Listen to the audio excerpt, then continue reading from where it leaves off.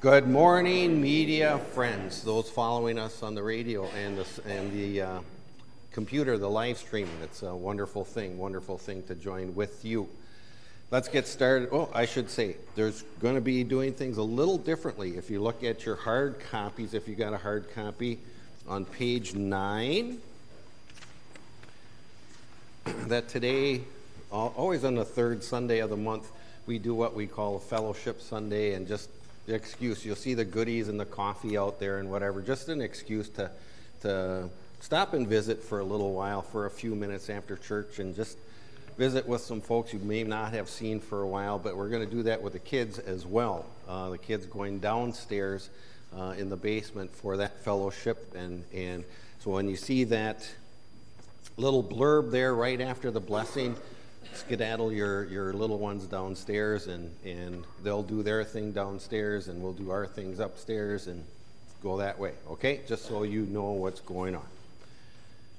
All right, let's get started with our worship this morning. Would you grab a hymnal, please, and let's sing our first hymn. That's hymn 363.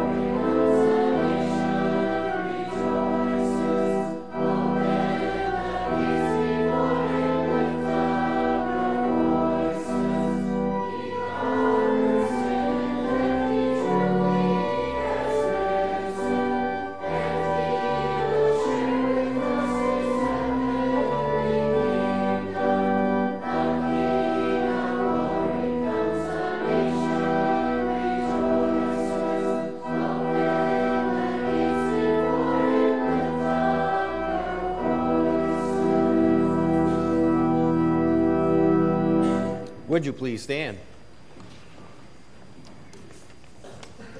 Dear members and friends of St. Paul's, the grace of our Lord Jesus Christ, the love of God the Father, and the fellowship of the Holy Spirit be with you.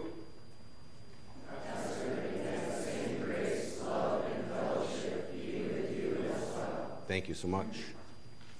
As children of God, we join in worshiping the Lord our Savior and give thanks for the opportunity and blessings of Christian education, which include our Sunday school, Christian day school, high school, college, and seminary opportunities.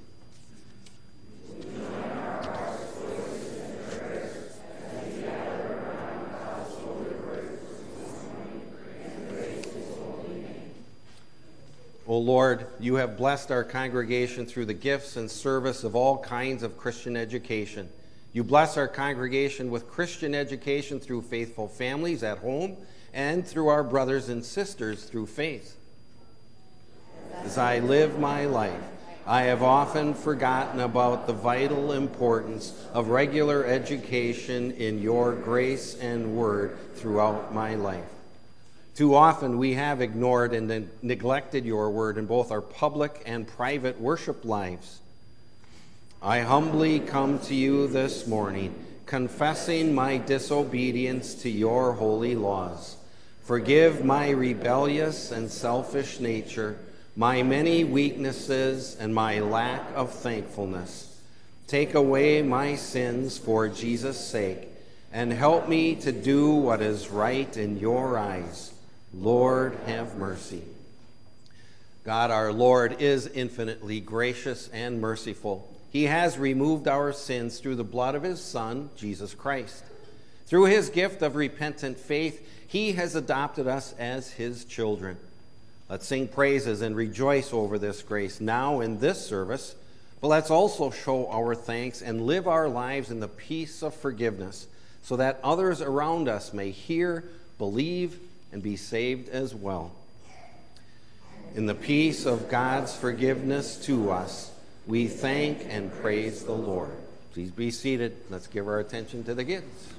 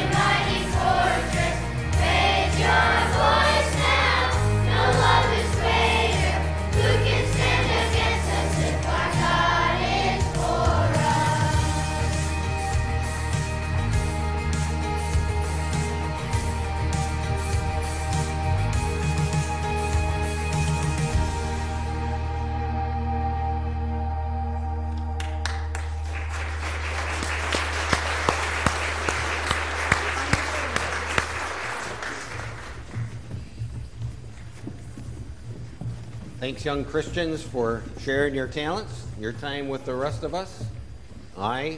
We certainly appreciate Mr. Brown, the teachers, spending time learning a song like that. Our first scripture lesson this morning comes from the Old Testament book of Deuteronomy. That the context for this lesson is that the Israelites have just finished their wandering in the wilderness for 40 years. They are poised. They are on the east side of the Jordan River. Joshua technically is about to lead them across the Jordan River to start conquering the promised land of Canaan. And the whole book of Deuteronomy, Moses spends reminding the Israelites of the commands that God gave them 40 years prior to this at Mount Sinai. He's saying, don't forget, when you get into that promised land, don't forget all these commands, all these laws that the good Lord is giving you to use in the promised land. Moses wasn't going to be following with them. He disobeyed. He could not cross over with them into the promised land. And it's the very last line of our scripture lesson that says, this is a good reminder for the Israelites, for Moses, but then also for us, right? Teaching these laws, teaching these truths of God's holy word from generation to generation, right? You could say from Moses all the way till now, and all the way from now until the good Lord comes and comes on a judgment day. So a good reminder for us that Moses gives in Deuteronomy chapter 4. He says, "Now Israel, hear the decrees and laws I am about to teach you. Follow them so that you may live and may go in and take possession of the land the Lord, the God of your ancestors, is giving you. Do not add to what I command you, and do not subtract from it, but keep the commands of the Lord your God that I give you. You saw with your own eyes what the Lord did at Baal Peor. The Lord your God destroyed from among you everyone who followed the Baal of Peor." Baal is an idol, a false god. "But all of you who hold fast to the Lord your God are still alive today.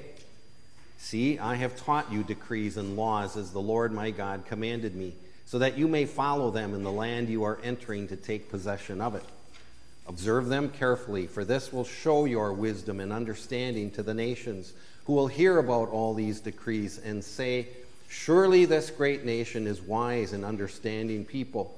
What other nation is so great as to have their gods near them, the way the Lord our God is near us whenever we pray to him? And what other nation is so great as to have such righteous decrees and laws as this body of laws I am setting before you today? Only be careful and watch yourselves closely, so that you do not forget the things your eyes have seen, or let them fade from your heart as long as you live. Teach them to your children and to their children after them."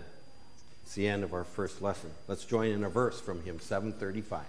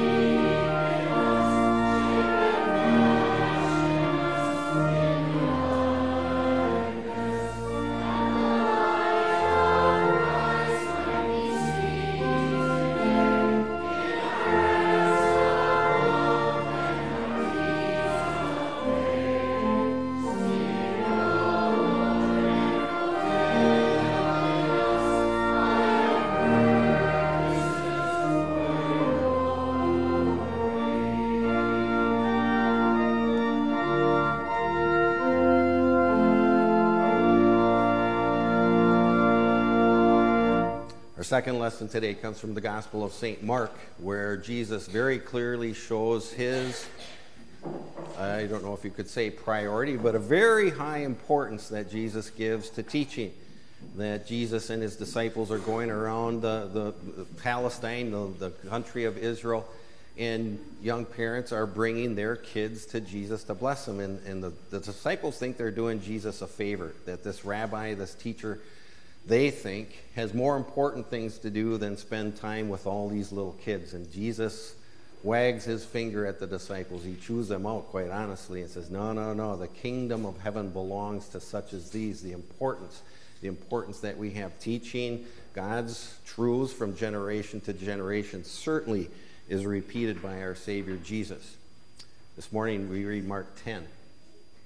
People were bringing little children to Jesus to have him touch them, but the disciples rebuked them. When Jesus saw this, he was indignant.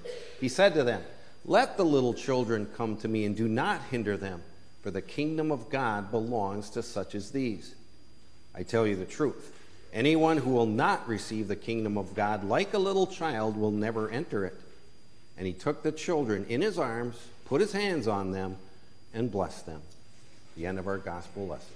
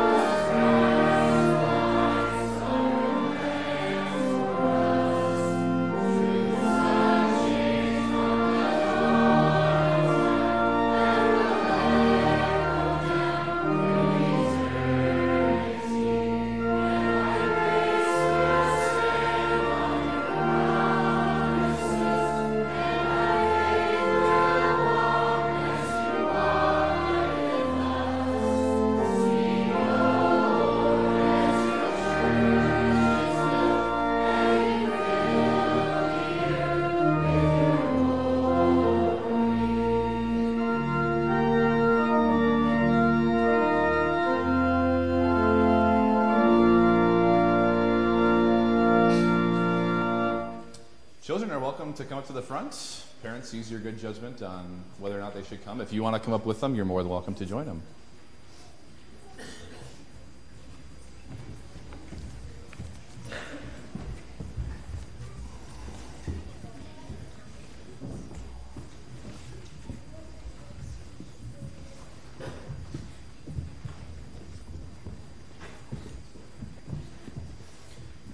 Good morning, everybody.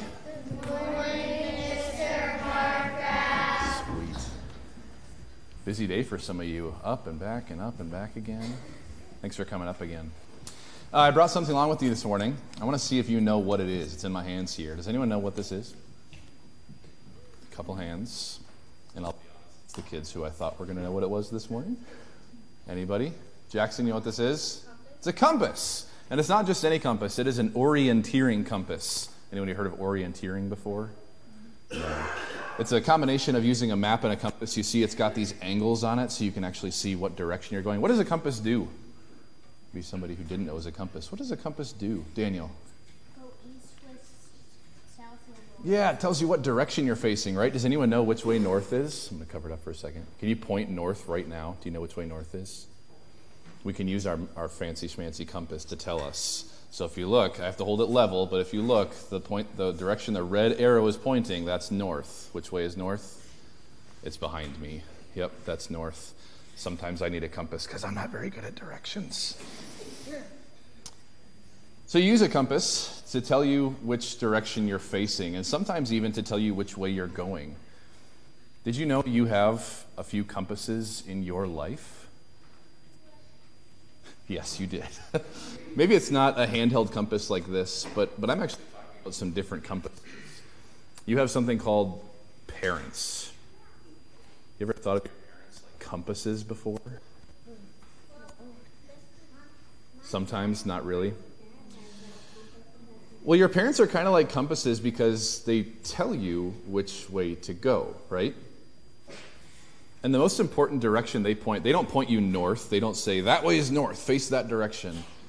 Where do you think their compass is pointing you to? It's another thing that's right behind me, actually. Nora. They're pointing you to Jesus. Your parents are kind of like a compass that points you to Jesus. In our sermon for today, you're going to hear a Bible verse, and maybe you've heard it before. It comes from the book of Proverbs, chapter 22, and it's verse 6. It says, train a child in the way he should go, and when he is old, he will not turn from it. How many of you think you could figure out your way to school in the morning without using a map or a phone or anything fancy like that? You just know how to get to school in the morning. Most of you, that's good. Some of you don't yet. Oh boy, we got to work on that. Over time, you need to use these things like a compass, or like you probably just tell your mom or dad's phone, hey Siri, take me to school, right? You could do that. It's kind of cheating. But over time, you just kind of learn, don't you? Well, your parents are also kind of like that compass, that over time, they tell you, here's where you should go. Here's the direction you should travel in. But after a while, do you need that direction anymore? No, because you know where should I be pointed in my life? I should be pointed at Jesus, right? That's the beautiful thing that we're going to celebrate this week in Christian Education Week, that your parents are those compasses, but a lot of you up here today also attend our school at St. Paul's Lutheran School, right?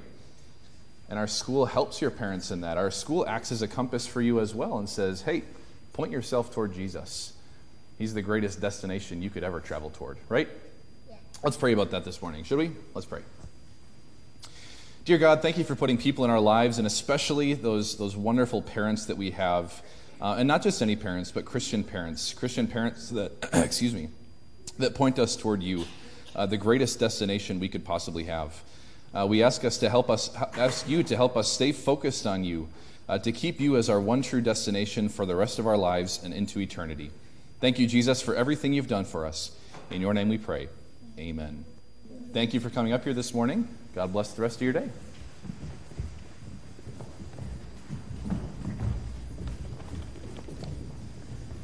While they are taking their seats, would we all stand? Let's join together as we confess our Christian faith, making it a little easier for them to get in and out. I'm on the middle of page 5.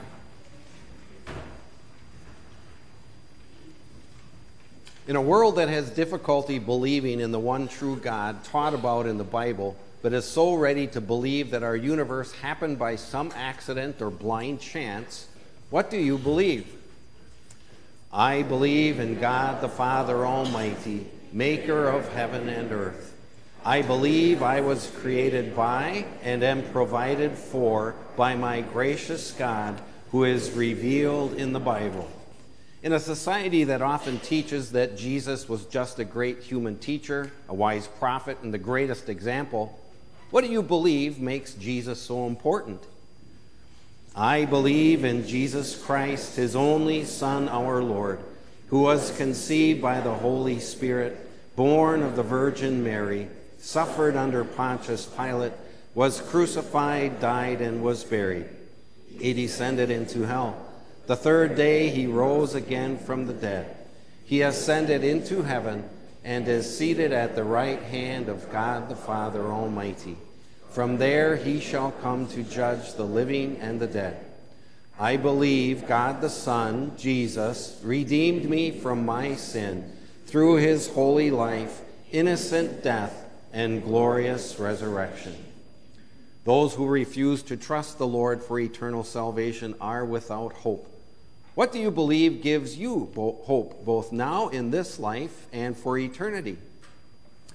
I believe in the Holy Spirit, the holy Christian church, the communion of saints, the forgiveness of sins, the resurrection of the body, and the life everlasting. Amen. I believe the Holy Spirit created and strengthens my saving faith, which gives me the certain hope of my eternal life in heaven. I believe my triune God, Father, Son, and Holy Spirit, has accomplished everything for my salvation. Please be seated. Let's join in our second hymn here this morning, hymn 511.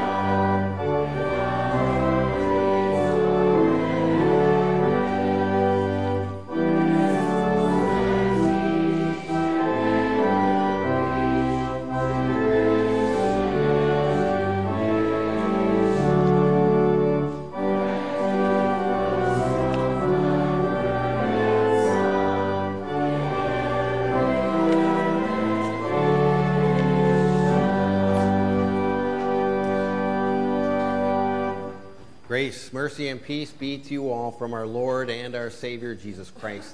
Amen. Your friends, fellow educators. It's amazing to me when I walk through a mall and you walk by a shoe store and you see, I'll say hundreds, that might be an exaggeration, hundreds of different shoes up on the wall. All kinds of different choices that we have when it comes to buying shoes, when it comes to buying athletic shoes. I remember as a kid getting a brand new pair of Pro Keds that had the little blue stripe on the bumper and getting all excited and saying, oh, I got some new tennis shoes. And you basically use those tennies for all kinds of different things, everything that you were going to do. Even going into grade school, you had basically the same shoes to play whatever game you were playing. was when I was getting older in grade school that you started getting specialized, right? Oh, basketball season's coming up. I remember very clearly, said, oh, it'd be so cool to get some Puma shoes. That's the shoe that Clyde Frazier wore, right? Clyde Frazier, the NBA guy, and you get a little older and say, oh, it'd be great to have some Converse All-Stars like Julius Erving, Dr. J wears, you know? You look at the olden days and Chuck Taylor Converse All-Stars, that the canvas shoes that you wore in order to play basketball. But things got more specialized. If you're playing basketball, you had to buy basketball shoes. If you're going to play volleyball, you got to buy volleyball shoes. If you're going to go run, you got to buy running shoes. All kinds of different specialty shoes to fit whatever you're doing. And I get it. There's some technology that goes along with that shoe thing. There's a difference between running a marathon and playing racquetball, playing basketball, how you use those shoes, how you use your body to play that or that game. There are differences, and there's a reason to have different shoes. But it was in the mid-'80s, I think 1986, when Nike, the shoe company, came out with a new kind of a shoe, Air Trainer 1. It's a cross trainer. This was a type of shoe that you could use for all kinds of different things. It didn't need to have a specialty shoe to play this or to play that. That if you buy this kind of a shoe, this cross trainer 1, you would cross train. You could go from playing this sport to that sport. Again, there's some wisdom to that, but a perfect shoe there is not. But this whole picture of cross-training, when we look at the different ways that a shoe can be worn, certainly can't we apply that to God's Word and the way and the uses that God's Word has in our lives. That we can see that certainly God's Word guides us and directs us as we live our earthly lives and go through our daily, everyday routines. But way more importantly, don't we see this cross-training, the truths of God's Word, more importantly, carry over into our spiritual lives? Hearing about Jesus Christ, hearing about the forgiveness of sins, hearing about the one and only way to eternal life.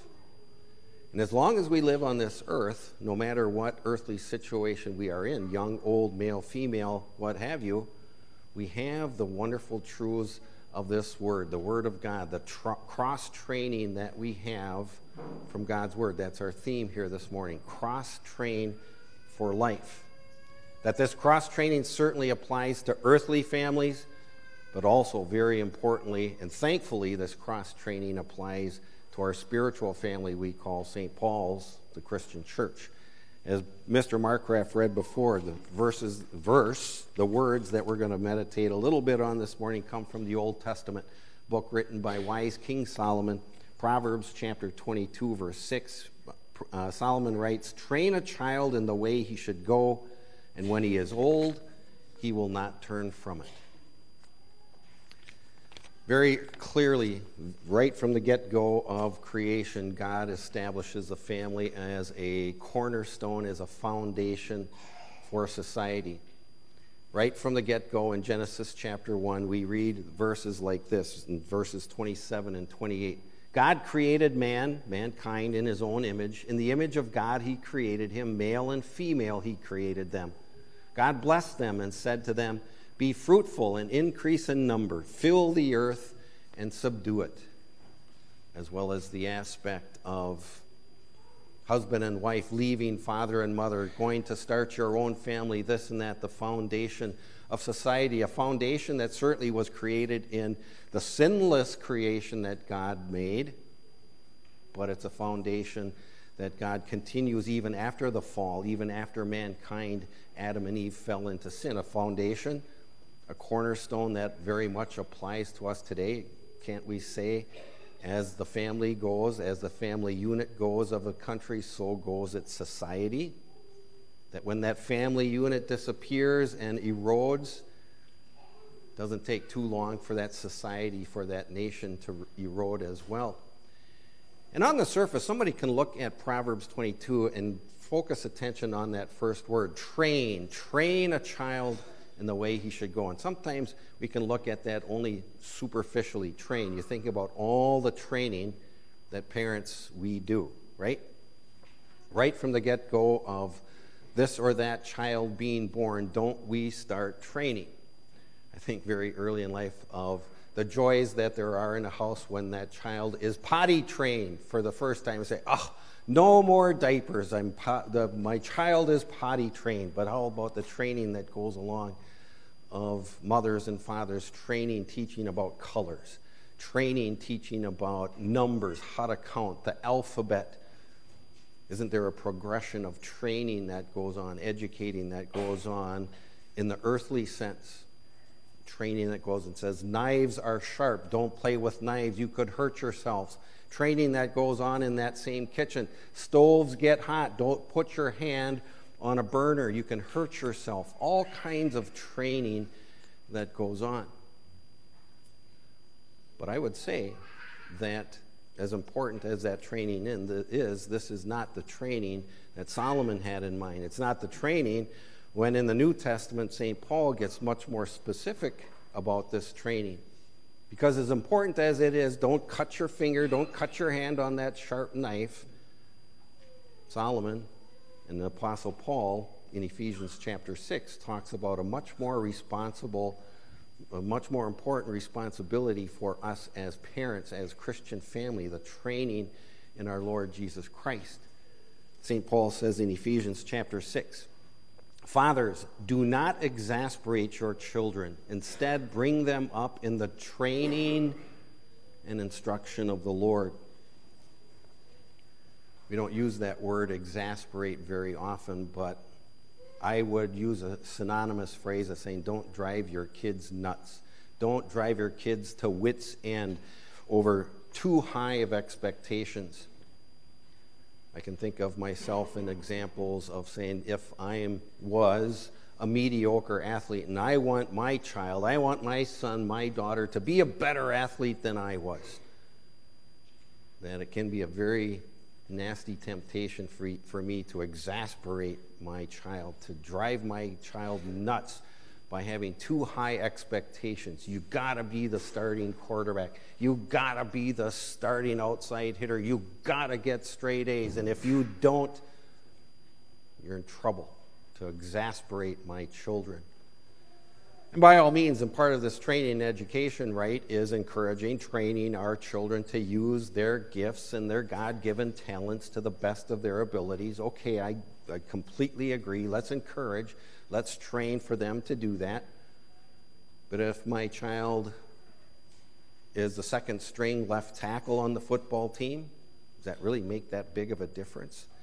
If my child is not on the starting lineup for the volleyball team, is that really that big of a difference? If my child works as hard as he or she can and gets straight B's instead of straight A's, don't we thank God? Don't we thank God for those gifts and talents and abilities? Fathers, parents, don't exasperate your children. Instead, what's the way more important thing for us as parents, as family members to remember? Don't exasperate your children. Instead, bring them up in the training and instruction of the Lord. Even if my child is the starting star quarterback or the starting star outside hitter or gets straight A's and gets an academic scholarship to an Ivy League school out east, in and of themselves, those gifts and abilities have got absolutely nothing to do with salvation, have got nothing to do with the forgiveness of sins. And so when we think back to when the good Lord blesses us with that gift of a child/children, what is the number one prayer of Christian parents? Not necessarily to be the starting quarterback, but that number one prayer is for that gift of faith. The number one prayer is for that child to reach eternal life in heaven. And so this is where we look at this privilege, the responsibility of Christian education. And maybe formally we think about that building across the street and say, look at all the teachers and the classrooms and all this educating that goes on in a school. But doesn't that education really start with mom and dad, with parents, with family, that earthly family. Again, the training that takes place very early, that while they're learning letters and alphabets and colors and this and that, what a wonderful thing to do that training as parents and teaching a song, Jesus loves me, this I know. How about the training that goes about teaching and reading through Bible stories before going to bed at bedtime? How about the training that goes on at church? I think of young families in the back. Sometimes a young parent will say, sorry, Pastor, so much noise in church. Sorry this morning. Oh, sorry. I say, what a wonderful sound, right? What a wonderful sound to have little voices, even if they're a little loud and crying. What a wonderful thing to have those little voices in church. That's part of training. That's part of training our children to grow up in the nurture and admonition of the Lord. And sometimes we can think, well, I'm separated. I'm removed from that whole reality by now. I'm advanced in years. I'm getting older. My kids are way out of school. I'm a grandpa. I'm a great-grandma. I got nothing to do with school anymore. How can I have a part in Christian education anymore? This is where I would say I think of two sections in the New Testament that talk about indirectly, not specifically right at Christian education and Christian parents and the blessing of a Christian family we call a congregation. But Paul writes a letter to his young co-worker Timothy, and he refers to the huge importance of an extended, immediate family. Okay, moms and dads, right? Aunts and uncles, grandmas and grandpas, great-grandmas and great-grandpas. Paul writes to his young co-worker Timothy in his second letter. He says in chapter 1, verse 5, I am reminded of your sincere faith, which first lived in your grandmother Lois and in your mother Eunice, and I am persuaded now lives in you also. The huge example teaching examples that we give as parents, as family members. Not just the direct teaching examples, right? Teaching our children 1 + 1, this is the color blue, this is a knife, don't touch it, don't play with it. We could say those are direct teaching examples, but how about the indirect teaching we give as parents, as fellow Christians, as family and friends of young Christians? The indirect teaching that I give by the example. Good examples that I give, God willing, but sad to say, how many bad examples don't I give? It's way easy for me to say to young ones, to my kids, do as I say, not as I do. Yet how about those examples that we give of what we do or don't do in our everyday lives? How do I talk? How do I speak? How do I talk about that person at work? How do I talk about this person at school? Is it a positive way or a negative way? What's my example that I'm giving of my Jesus life? Do we do Jesus at home? Do I do Jesus when we're on vacation? Do I do Jesus and live Jesus throughout my life? People see that. It's not just a community thing, but how about that most direct teaching example to my children, to that family that's around me? God forgive me for my failure to do that.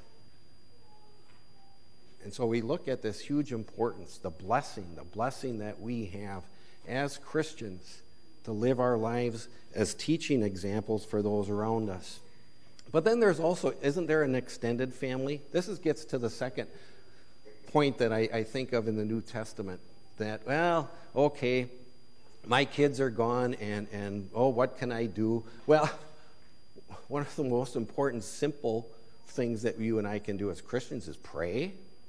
To pray for my grandkids, to pray for my nieces and nephews, to pray for those young Christians at school, to pray for teachers who are teaching my kids, to pray for the pastor who's teaching some catechism, to do some honest Christian praying for things like that. But what about also the very blunt realities of providing how something like that, a school, how something like that can operate? That quite honestly, it takes time, it takes talents, and it takes treasures. It takes money, let's be honest. And pooling our resources and pooling all those talents and all that time and all those treasures To do what? Not to bring glory to ourselves and say, hey, community, look at us, look at what we're doing.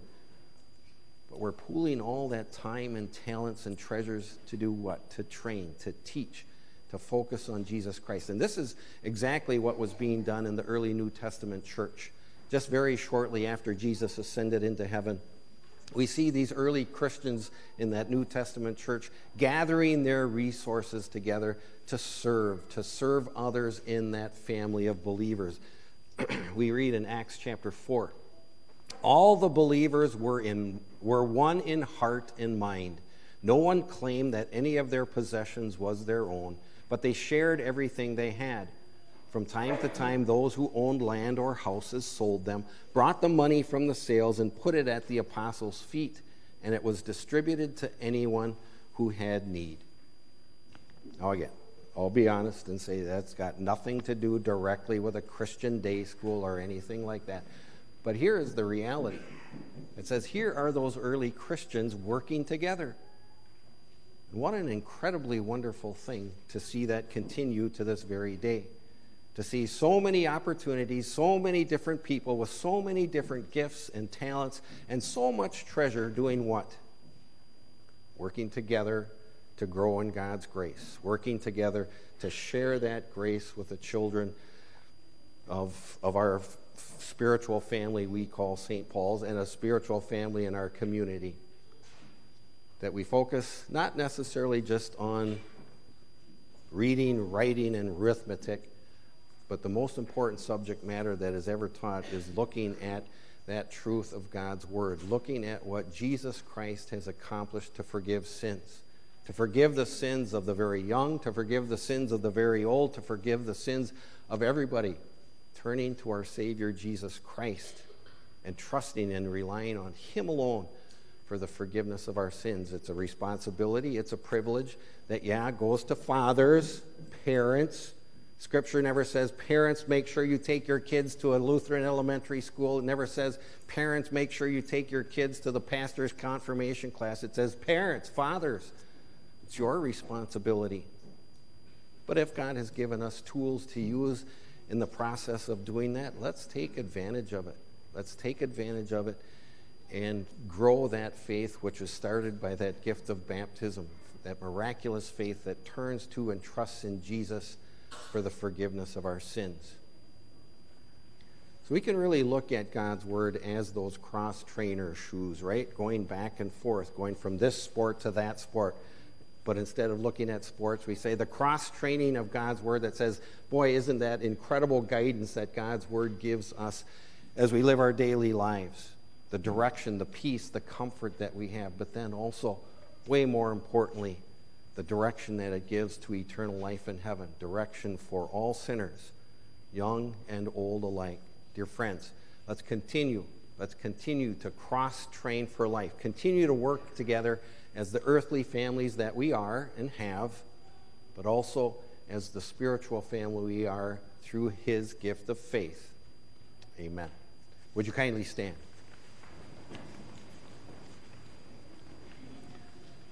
Now may the grace of God, which surpasses all human understanding, guard and keep us in the one true faith until we reach eternal life in heaven.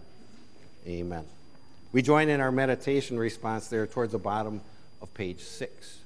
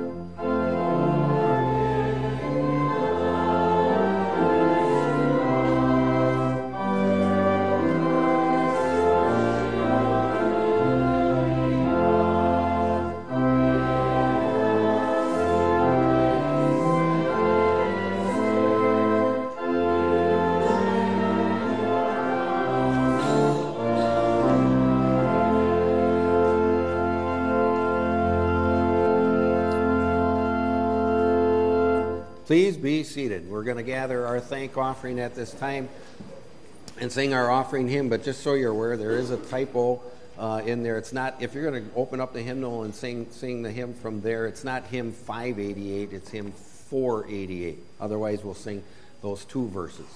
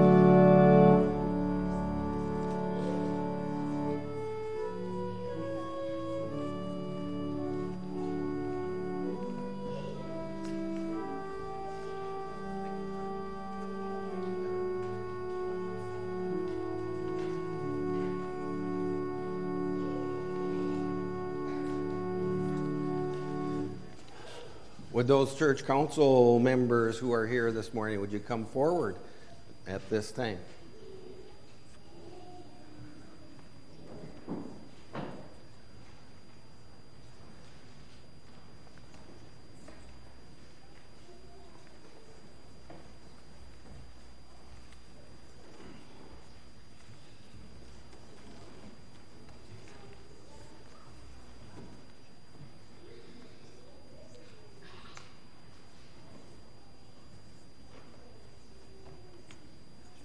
Morning, gentlemen.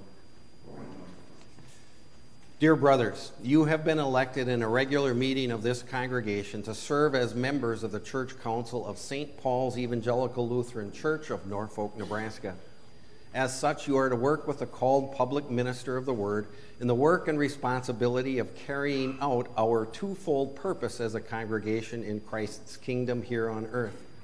As a family of believers, we strive to build up the faith of those people who are already members, as well as reaching out to the community around us with the only message that leads to eternal life.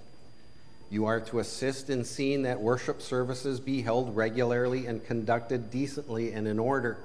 You are to lead this family of believers in testing and making sure that the gospel is preached and taught in accordance with all of Scripture. You are to assist in the necessary planning and provisions for the instruction of the young, and that Christian discipline be maintained. You are to administer the civil and earthly affairs of the congregation by keeping its property in good order and providing for the financial support of our public gospel ministers. You are to assist in the care of the sick and the needy, in the cultivation of peace, harmony, and love among the members, as well as the public promotion and Christian reputation of our congregation in our community. As servants of Jesus himself and leaders in his church, you are also to set yourself and your household as examples of faithful Christian living, both to the congregation and the community at large. In order that the congregation may be assured of your willingness to serve, I ask you in the presence of God and of this congregation, will you diligently and faithfully use your God-given abilities to perform the duties of your office, conforming to the guidance and direction given in God's Word, as well as to the constitution of this congregation. If you are willing to do this, answer yes with the help of God. Whereas you have publicly made this solemn promise, I install you to the respective offices to which you have been elected. I pray that God guide and encourage and bless you as you diligently serve for the prosperity of this congregation and the church at large. Be assured that whoever is faithful in the use of God-given gifts and talents will be rewarded according to the all-knowing goodness of our Heavenly Father. This year, Mr. Joshua Calhoun serves on our trustees. John Koba has been elected and serving on our board of elders, as well as Joe Myers on the board of elders. Ron Kramer is our vice chairman and elder. Gary Tejan, see, I do that all the time. Gary Tejan is the chairman of our board of elders. Joel Wiedemann. Pressure. Joel Wiedemann is our secretary, also serving on our board of elders. Dave Nelson serves on our board of the elders. Fred Detterman will be serving on our board of trustees. Mike Mullen is serving on our board of trustees. Chris Price serving on our board of education. And Gary Bretschneider serving as our congregation's chairman. Brothers and sisters of St. Paul's, you have heard the solemn promises given by the men elected to serve on this congregation's church council. Therefore, I urge and command you to receive them as your leaders in our congregation. Respect and love them as Christian brothers, knowing and trusting that all the decisions they make and the actions taken are done in humble Christian love. First out of love and concern for God's holy word, and then also for our congregation. Members of St. Paul's, will you support these leaders of our congregation not only through your prayers and trusting attitudes, but also through your willingness to help and serve our congregation in a variety of ways? If so, let's join together and answer, we will, and we ask God to help us do this. We will, and we ask God to help us do this. Will you patiently and lovingly trust that all decisions made and actions taken are not done in order to promote any vain or selfish ambition on any individual or the congregation's part? Will you patiently and lovingly trust that all decisions made and all actions taken are done in Christian love, with the only goal of strengthening God's kingdom at large? If so, answer, we will, and we ask God to help us do this.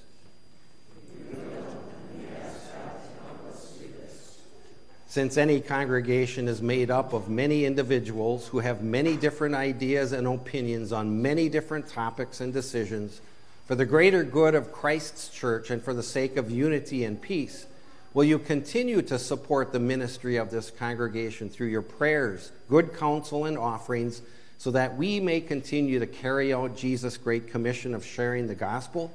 If so, answer, we will, and we ask God to help us do this.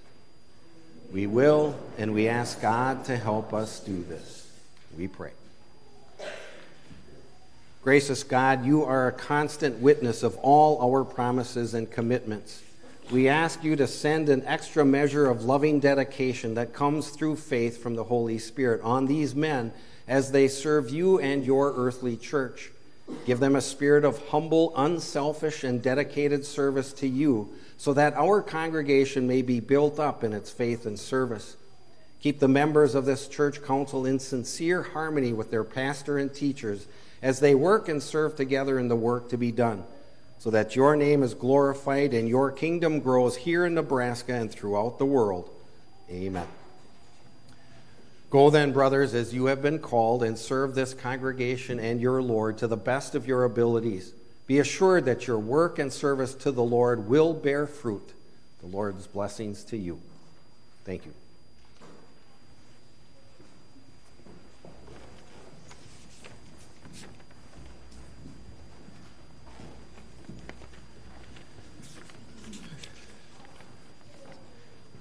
We're on the bottom of page 7. Would you kindly stand and let's join in our responsive prayer?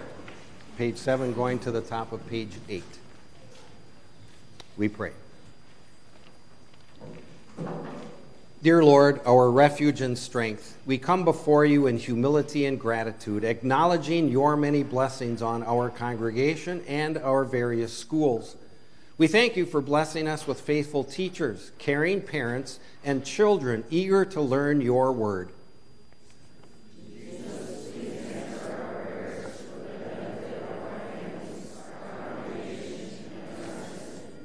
Dear Lord, we thank you for all the teachers who have freely given of themselves so that your lambs, our children, may be nourished in the green pastures of your word.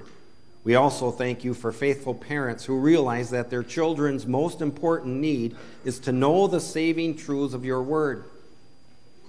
We thank you for preserving your word in our congregation. May it deserve attention for all our families and everything we do.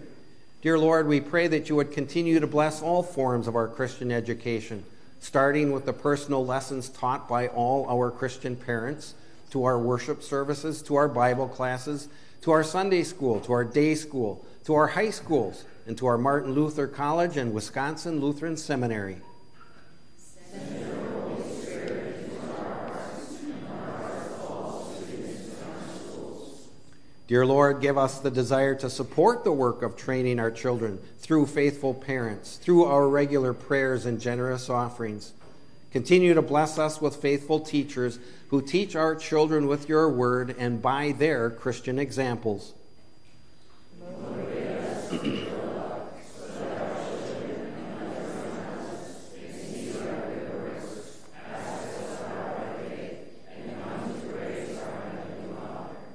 May our congregation and all our schools be the Holy Spirit's workshop, where future generations will learn to know and love their Savior and share him with others.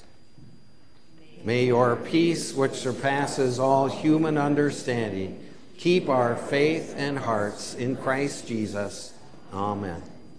Our Father, who art in heaven, hallowed be thy name. Thy kingdom come, thy will be done on earth as it is in heaven. Give us this day our daily bread, and forgive us our trespasses, as we forgive those who trespass against us. And lead us not into temptation, but deliver us from evil. For thine is the kingdom, and the power, and the glory, forever and ever. Amen. Please be seated, and we'll sing 2 verses of our hymn 514.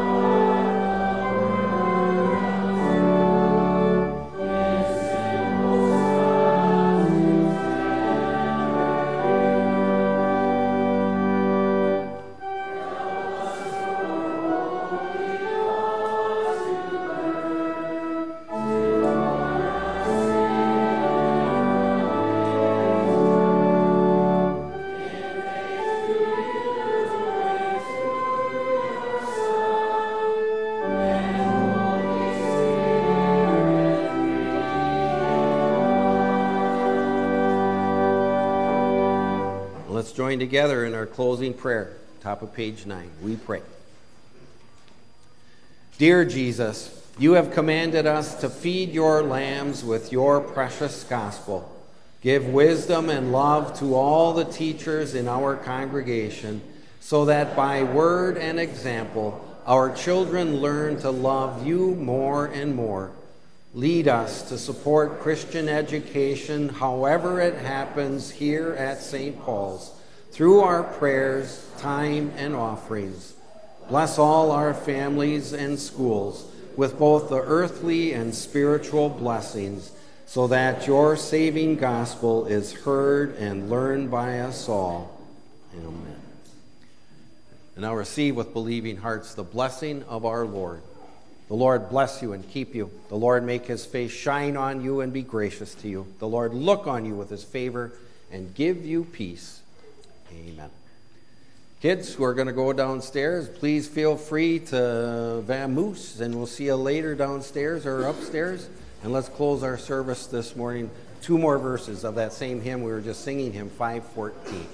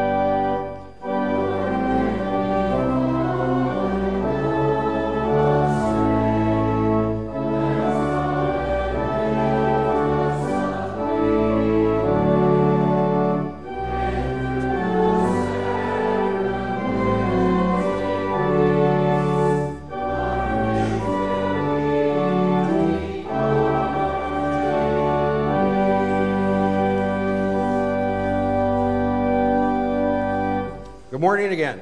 Good morning. Thank you so much. Several